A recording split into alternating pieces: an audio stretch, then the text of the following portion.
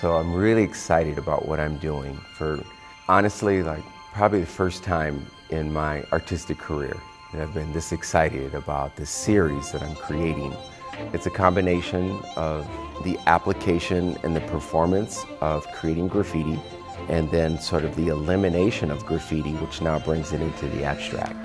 I've always looked at what we call the buff. There's a tag that shows up on a public wall, and then the city worker, property owner, vigilante, another artist comes and paints over the tag, right, or covers it up. And generally there's like a scar, a patch that doesn't usually match the original wall color. And then another tag shows up, and then another patch, and so on and so forth. And so after a time, you've got this patchwork on this wall, and I've always looked at that as an abstract painting because it's all graffiti. It's all interaction with space by humans. There's a dialogue. Someone puts their name up to be known and recognized. Someone doesn't like it and they cover it up. But that covering is also a form of graffiti. It's a mark on a wall. And then to do it on canvas in the public as a performance kind of disrupts the intent of the core of what graffiti is about. And then because I'm doing it open air, plein air, I like the concepts of that culture. The whole Van Gogh, set your easel up and paint the landscape, in real time. But then I'm disrupting what that's all about by doing a graffiti aesthetic and not painting a landscape or painting like something that I'm looking at. This work here, the face work, this is separate than what I'm doing here.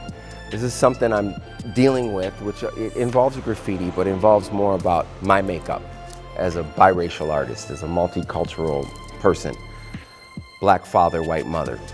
And the last couple of years, how that's kind of been brought to the forefront, our dealings with racial issues and tensions.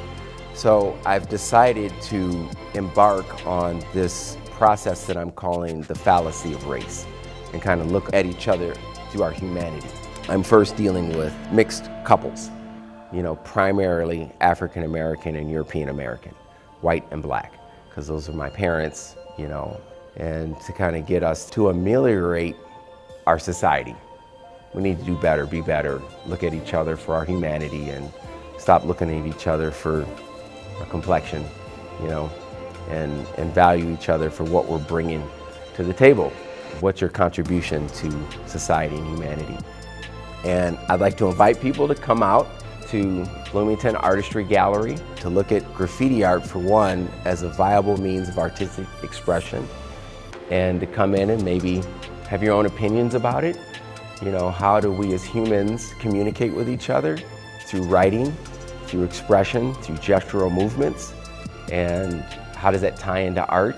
And what is your place? Like, what are you doing? What are you doing to contribute to our humanity? So these are the questions that I'm trying to ask in my work.